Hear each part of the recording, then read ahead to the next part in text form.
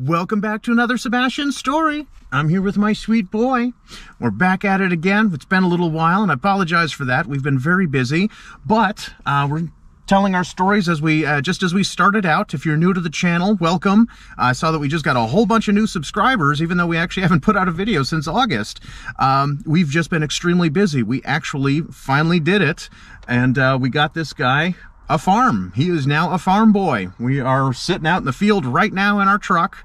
You know, this is how our stories started being told. You know, it was just simply, we had rescued our dog. We wanted to share the stories, try and just encourage others to do the same. There are endless flappy pappies like this guy that need homes. And we just want to show just how wonderful, joyful, and just fantastic it is having all these wonderful pappies around. You know, they're our best friends, and our best friends need us. We got to make sure that they all find a way to come home. So we're sharing his story. He's our pack leader.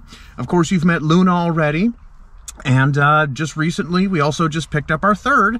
In our new home here, we'd gotten word that there was a tiny little puppy that needed desperately a home. She was barely a month old. I think when they took her in, she was 2 or 3 weeks old. They found her running on the side of the road. We don't really know what the scenario was, but we heard about it through our veterinarians. And it was just simply, we woke up one day and then it became, we're going to go get a puppy. Yay! And it's been, oh, yeah, it's been a little rough. Sleep's been a little hard to come by some nights.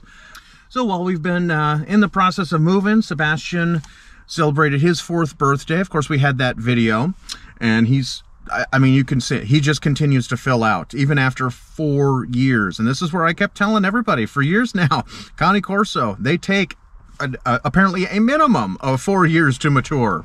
And I mean, yeah, dude's just getting bigger. He fits it perfectly. He's got all of the characteristics. He's got the drive to protect. I mean, it's just instinctive with this breed. If you've ever experienced Cane Corso, and of course that's what it means in Italian, Il Cane Corso Italiano.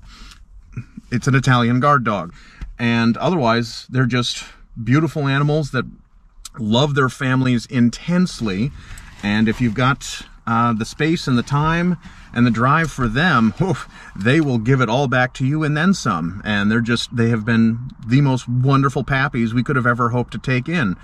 When we started adopting, we didn't really know what we were getting. We knew we wanted a big dog. Both my wife and I had started with smaller dogs, and now as adults, we wanted to have the big ones. So, of course, we went and we got the biggest one we could find.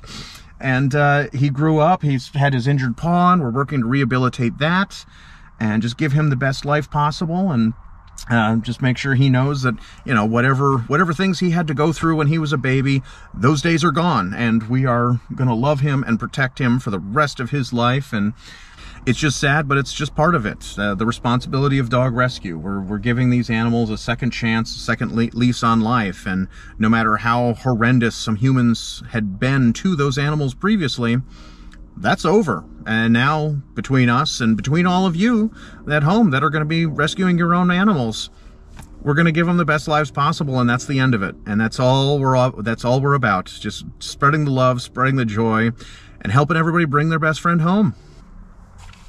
As always, thank you so very much for watching. We're having a great time telling these stories, and we'll be back again soon with more. Thanks again.